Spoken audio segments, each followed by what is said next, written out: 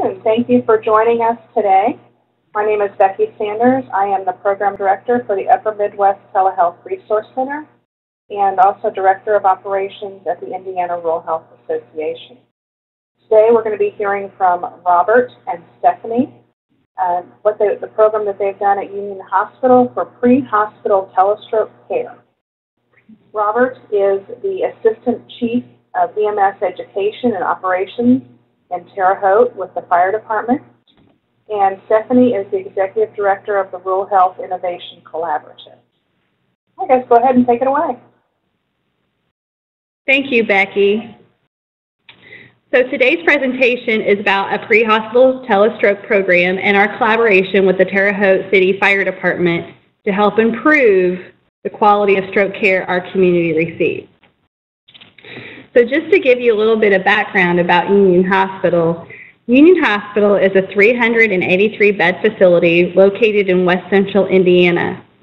We also have a critical access hospital located 15 miles to the north, and then we have 24 primary care physician service sites throughout the Wabash Valley. We are a non-for-profit healthcare system that's committed to providing advanced quality healthcare for our community. Since our beginnings in 1892, we've continued to expand and improve our services and our facilities.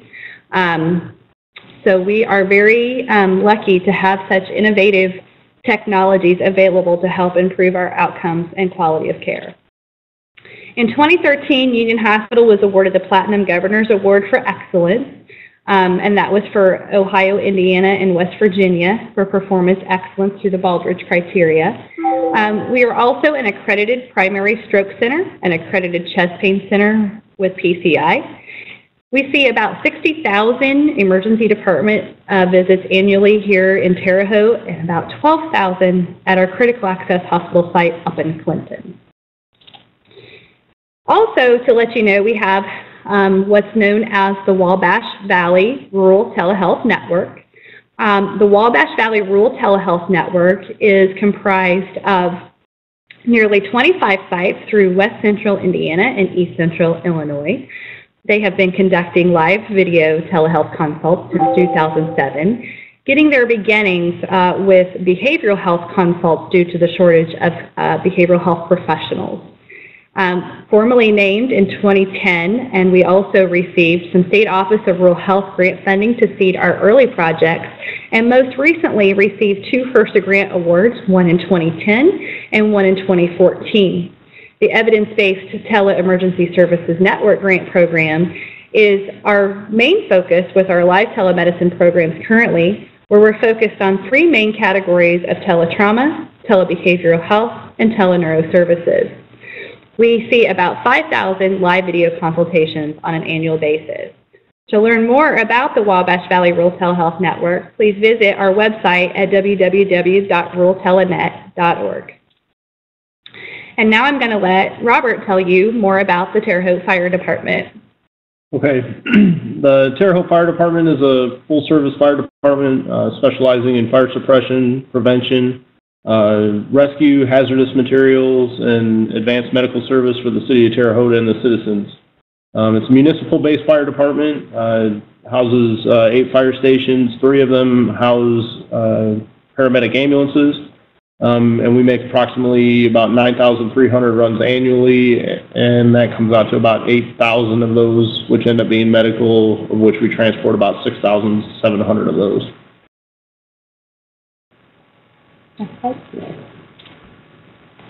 Okay, so where is Terre Haute located? Terre Haute is located about 75 miles to the west of Indianapolis. It's about 100 miles to the north of Evansville as well. We're located right on the state line to the west with Illinois. Let's see. Major interstate. We have multiple state highways, U.S. Highway 41, U.S. Highway 40, Interstate 70, all passing through here. There's a lot of rail traffic that comes through here. So that's just where we're located. So that way you can just kind of put us on a map and know where we're at. So just for some orientation purposes, I just want to go over the basics of what is classified as what we call an ischemic stroke, also known as a brain attack. The one thing to know about stroke is it can happen to anyone at any time. This kind of stroke happens when there's blood, that the blood flow is obstructed to an area of the brain. And when that happens, oxygen cannot get through and those cells begin to die. Those areas where that blood flow cannot get to and those oxygen cells cannot get to, those areas start to die, and that impacts whatever area of the brain that functions, the memory, muscle control, those kinds of things. So it's always important to know where that clot occurred and what type of impact that patient would have, but that is most readily detectable on a CAT scan. That's how we diagnose that. And again, just the bullet point 2 is how a person's affected by their stroke depends on where the stroke occurs in the brain and how much of the brain is damaged. So the longer that clot obstructs the blood flow to that area of the brain, the more damage there will be. Okay, so for example, someone who had a small stroke, if you had a family member or community member or neighbor or relative that had a small stroke, they may have minor problems. They could have had temporary weakness of a leg, or they just may not have full functionality of one of their limbs. Some folks have speech difficulties, or maybe they have trouble understanding what is said. But people who have larger strokes can be permanently paralyzed on one side of their body. They can lose ability to speak, and they never recover from stroke. And 2/3 of stroke survivors end up with some type of disability. So just to kind of paint the picture of how prevalent stroke is, it impacts 800,000 people each year. They experience a new or recurrent stroke. Happens every 40 seconds and is the 5th leading cause of death in the United States. Up to 80% of the strokes that occur can be prevented, and we'll talk about that a little later in the presentation.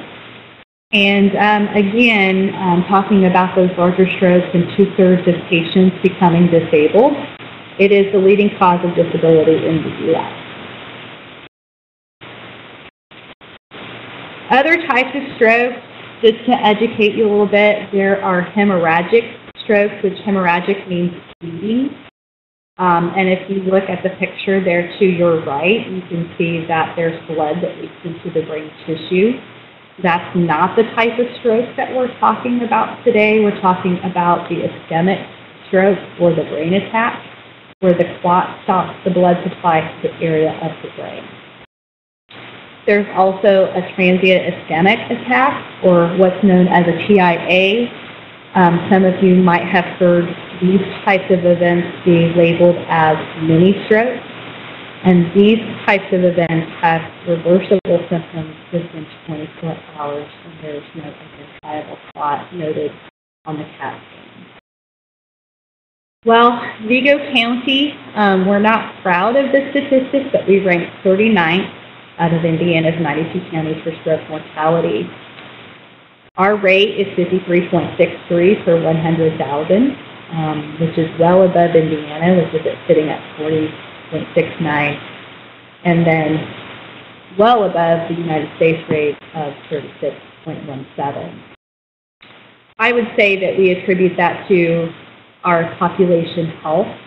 We have a lot of prevalence of cigarette smoking in the Wabash Valley. Uncontrolled high blood pressure, sedentary lifestyles, and unhealthy eating habits. We also have a high prevalence of drug use that is also in the area, which leads to younger people having stroke. So it's so important, and I'm going to take this opportunity just to remind the audience about the symptoms of stroke and how to spot a stroke, and you only have to remember the acronym FAST. So weakness, numbness in the face, arm, leg, or one side of the body, But the most telltale sign is if that face is drooping, is the smile unequal. Arm weakness, speech difficulty, and if that's the case, it's so important to call 911, and we'll talk about the importance of 911. But patients can have loss of vision or dimming in one or both eyes, loss of speech, difficulty talking or understanding what others are saying. It could be a sudden, severe headache with no known cause, loss of balance, unstable walking, but it's usually combined with another symptom. But from the Stroke Association, we really want you just to take away the acronym FAST, face, arm, speech, and time, to be able to intervene if stroke happens. So just to orient you to the project background, stroke care involving an ischemic stroke, or the stroke type that we just discussed earlier, where a blood clot disrupts blood flow to a certain part of the brain and deprives it of oxygen, is very time sensitive. If patients recognize and activate the signs and symptoms of stroke early on, then they may be eligible for a medication called TPA or Activate. And it is very key to know that this medication should be given within 3 hours of the time of onset of symptoms, with certain guidelines being published up to 4.5 hours for certain eligible patients. So it is so important to understand and recognize the symptoms of stroke, to call 911, and to come to the emergency department. And that's probably one of the largest issues that I see, is that people just don't get to the emergency department in time. And so any step in the process to expedite that care and treatment offers the best chances of survival and the reduction of disability for patients who are suffering from the brain attack or the ischemic stroke, where a clot is the culprit of the disruption of blood supply to a certain area of the brain. So just to give you a little bit of background about TPA, TPA works by dissolving the clot, which then in turn improves blood flow to the part of the brain being deprived of that oxygen. And again, if it's administered within 3 hours, and again up to 4.5 hours in certain eligible patients, TPA can improve the chances of recovering from stroke, thereby reducing disability. A significant number, and I cannot overemphasize this, of stroke victims do not get into the hospital in time for TPA treatment. That's why we have to recognize the signs and symptoms of stroke very early on to get them to the hospital, call 911, and activate the chain of survival. So next, Robert is going to tell you more about our specific project and how we're working together between the hospital and the fire department to be able to expedite that chain of survival and reduce the time-sensitive measures for patients. Okay, so the process that we currently have in place right now, as patients call 911 and we go on these emergency runs and we get to the patient's house and we establish an assessment of the patient, try to determine how long it has been since the patient was acting appropriate and did not have any kind of symptoms. We go through and utilize a stroke scale that's pretty similar to that FAST that we had talked about earlier. We ask the patient to smile, looking for facial droop. We look for arm weakness, see if one side is weaker than the other. And if there is any, and we ask them to talk to us, and if there's any kind of slurred speech or any issues with their speech, we automatically classify that patient as potentially having a stroke. And we then radio that to the emergency department by letting them know that we have a patient who is having a stroke alert. At that time, we'll get the patient loaded into the back of the ambulance. We'll make a video connection to the emergency department via a program or an app called eBridge, utilizing an iPad on the medic truck. While we do this, it's video and voice capable, so that the registrar and whether the emergency room physician is available at that time can actually talk to us, talk to the patient at that time. They can see the patient, see what kind of symptoms that they're presenting. The registrar can get the information from the patient that they need to immediately process the registration for that patient. The doctor can then do his little assessment and confirm, what we're seeing is, potentially a stroke. Then the emergency department then can contact the CT department that there's a patient on the way who's presenting with stroke-like symptoms. And if the patient ends up being stable upon arrival, we'll end up bypassing the emergency department altogether and go directly to the CAT scan.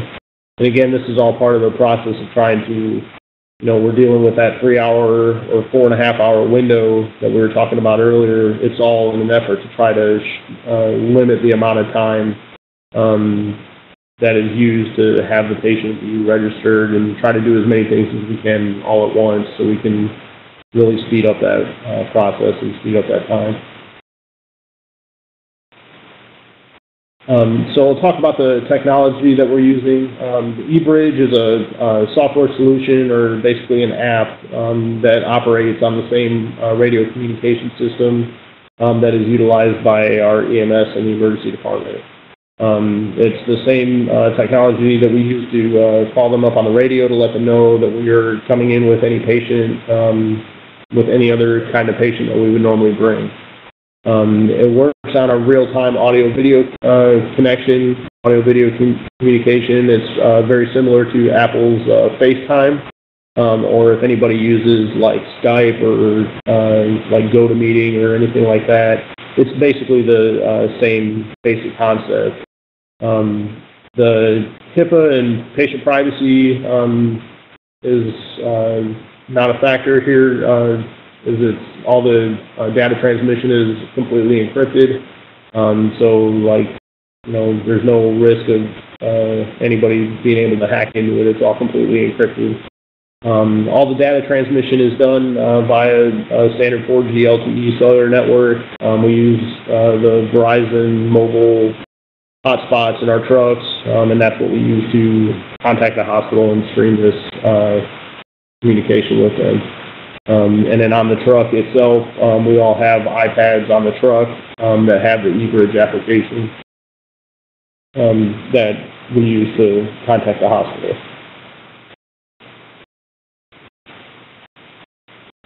Some of the barriers, opportunities, and challenges that we have for this project. One of the biggest ones, obviously still, even to this day, is just the population recognizing quickly enough that they are having stroke or are displaying stroke-like symptoms. Getting patients to contact and call 911 as soon as they start having symptoms, instead of waiting or saying, oh well, it's just a headache, it'll go away, I'll feel better here in an hour or two, is still one of the biggest barriers that we have. It's just primarily patient education and just public education of that. Some of the other barriers that we have and challenges is connectivity and bandwidth. Primarily using a voice video streaming app.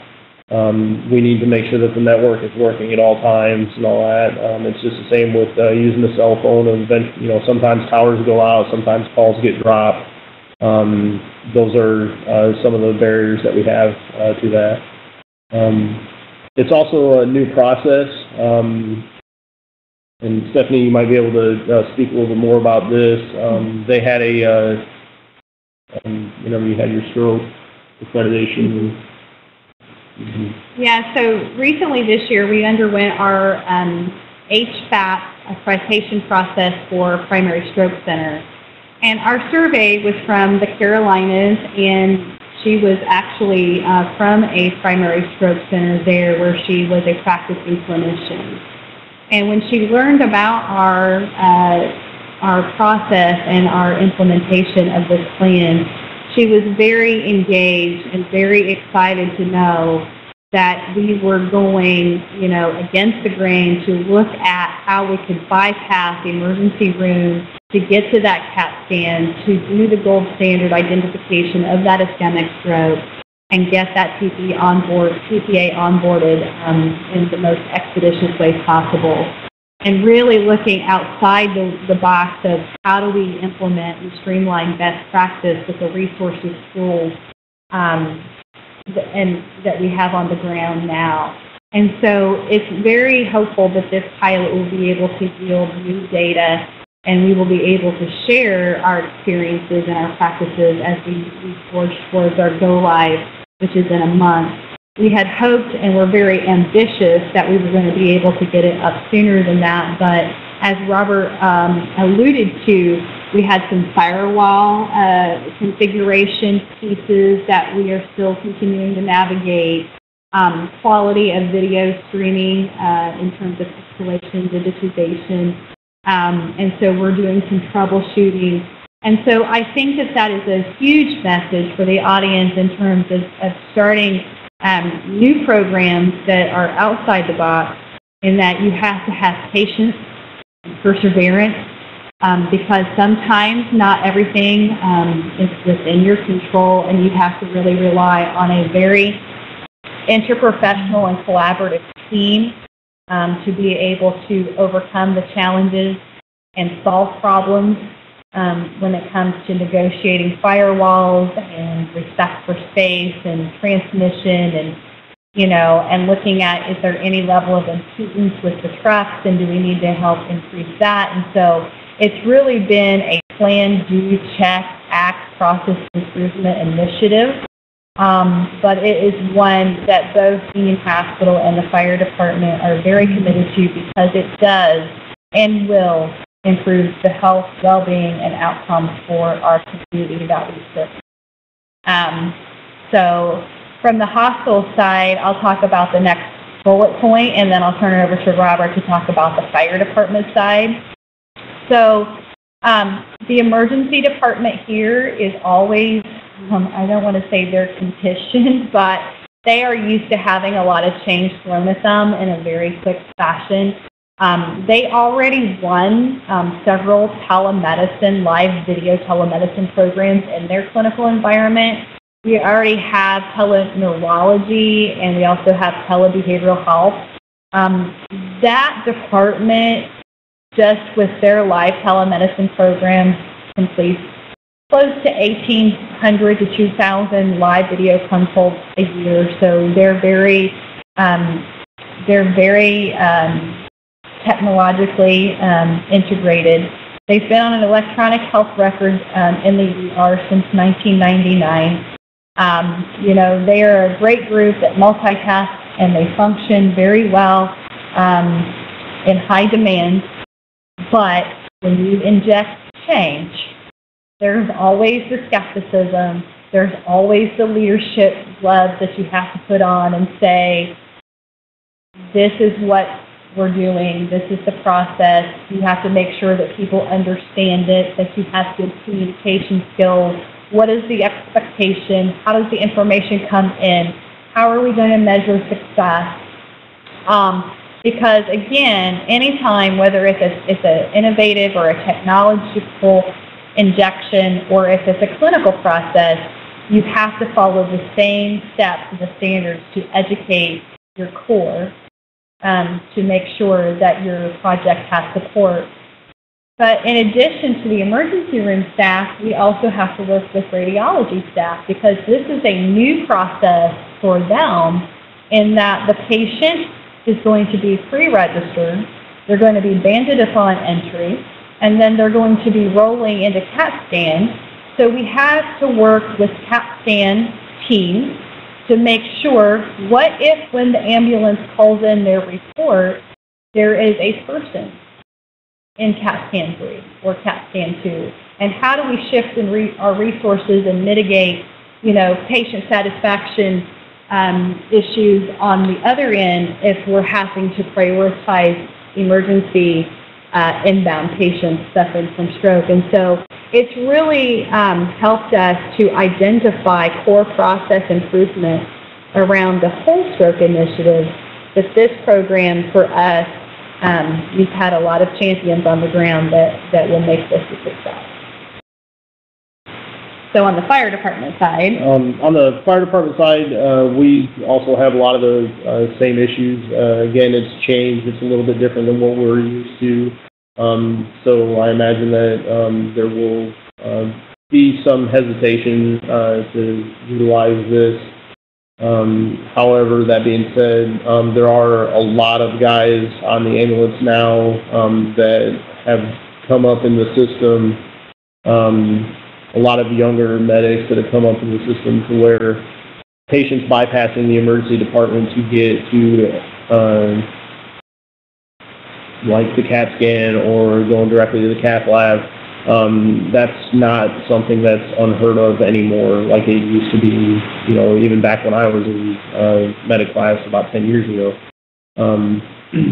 It's to the point now to where guys are coming to me asking me, well, how come we're not doing this already? We should already be doing this. We should already be bypassing the emergency department for these kinds of things. So I believe that there's still a lot of support for it.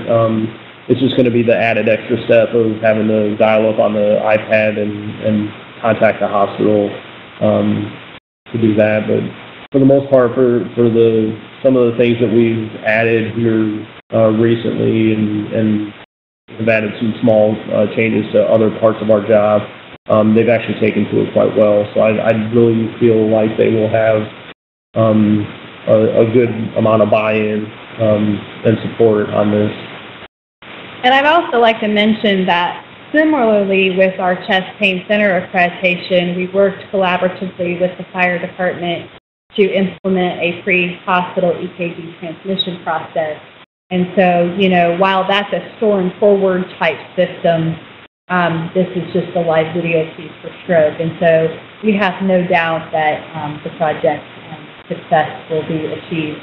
But I think that the biggest opportunity, we can put all the technology to the problem, we can put all kinds of resources around it, but going back to the community level, going back to population health management, going back to lifestyles, behaviors, knowledge, and attitudes towards health is probably one of the most important and key initiatives that needs to be identified as really trying to prevent stroke.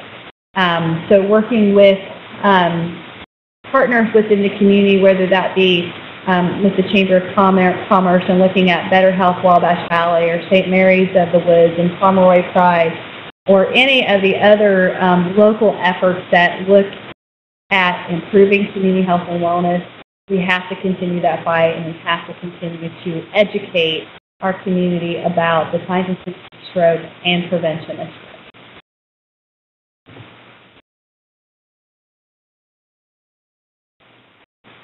So the next steps from here, the current plan is the project will go live this coming August 2015. Hopefully by that point we'll have all of our little bugs that we're still working on trying to get taken care of eliminated at that point. From that point, there'll be data collection that'll need to be done primarily, and a lot of that will be based on, did we use the product the way we were supposed to? What was the end result or the outcome of that patient? Did us bypassing the emergency department for that initial 20 to 25 minutes of getting the patient registered, the initial assessment, all that kind of stuff while they're waiting for the CAT scan, did all of that make a difference in the patient's end outcome? That'll be all part of our data that we end up collecting, and then end up reporting that and disseminate the findings from that data collection as well.